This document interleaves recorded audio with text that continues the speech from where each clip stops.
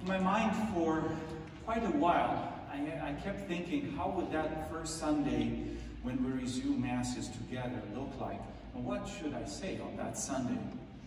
So I came up with lots of possible homilies. But then I realized I don't need to do that. I realized that the Word of God is so simple and so beautiful. So that's what I'm going to talk about. And how this Word of God speaks to us in a very particular way today. When the time for Pentecost was fulfilled, when Pentecost occurred, it was the right time. The time was fulfilled. I don't know what's the right time to reopen Mass and to come back together. When the time is fulfilled, that's when we come together. And they were all in one place together. It's beautiful to be together again. Those of us who are watching from home, who are watching through our live stream, for rightful reasons, maybe staying home, whether for health concerns or because of limitations we have. We cannot have more than 25% capacity for now at church. We are all one in one place together. The church is our home. We are together. And suddenly there came from the sky a noise like a strong driving wind, and it filled the entire house in which they were. I hope you feel the Holy Spirit present right here, right now, where we are. Then there appeared to them tongues as of fire, which parted and came to rest on each one of them. Fire is the sign of God. Last night, unfortunately, our city has seen fire, but it was not fire from God. It was a destructive fire. And how sad that after 2,000 years, we're still experiencing injustice and treatment of each other that is unbecoming not just of Christians, but of a human being. And that how we unfortunately respond to evil with evil, to violence with violence. That's not how God works. God, the violence of the world, has taken it upon himself. That's why to the apostles after the resurrection, he shows his pierced side and hands. And he says, while he says to them, peace be with you, that peace has cost him his life. He defeated violence at the very root because he has inaugurated a new world, a new way of living. And that's what the Holy Spirit did on Pentecost. They began to speak in different tongues. There was diversity, but each person was hearing the apostles speaking in their own tongues. So there was unity. There was diversity and there was unity.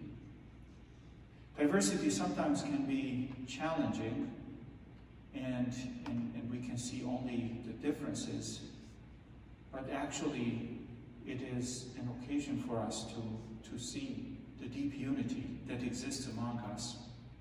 That deep unity starts first and foremost with us being created in the likeness and image of God, of human beings.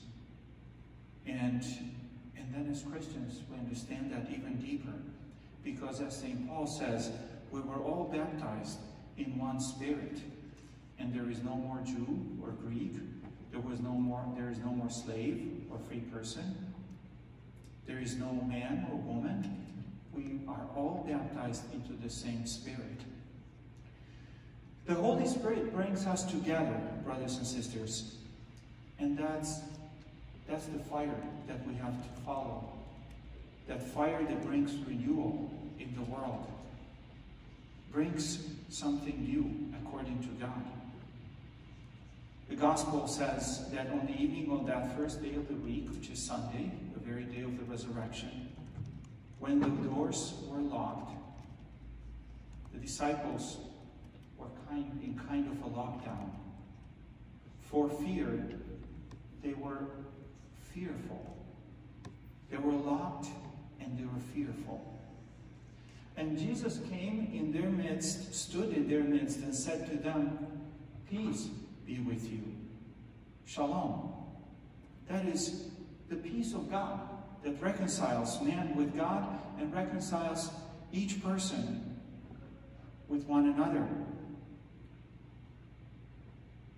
"Receive the Holy Spirit," he said, after breathing on them. "Whose sins you forgive are forgiven them, and whose sins you retain are retained." What is sin? Sin is missing the whole point of your life. That is what sin simply is. So, Jesus, in giving the Holy Spirit, in breathing the breath of life, of new life on the apostles and on us, he does away with sin.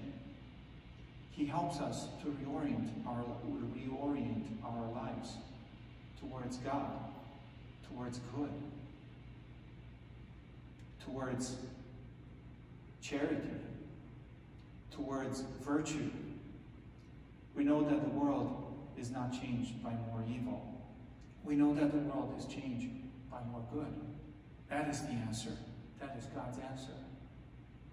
So let us pray the Holy Spirit, the breath of God, in this day in which we are fearful for many reasons. We may be locked down in our hearts if we're not in our houses. That the Holy Spirit may bring renewal, may renew the face of the earth, and that we may become agents of that renewal in the way we relate to God, in the way we treat one another, in the way we look at our future, and in the way we look at our present. And our families, our cities will look quite different. Let us pray for this Holy Spirit to renew the face of the earth, for this fire, for this life-saving breath of God. In the name of the Father, and of the Son, and of the Holy Spirit. Amen.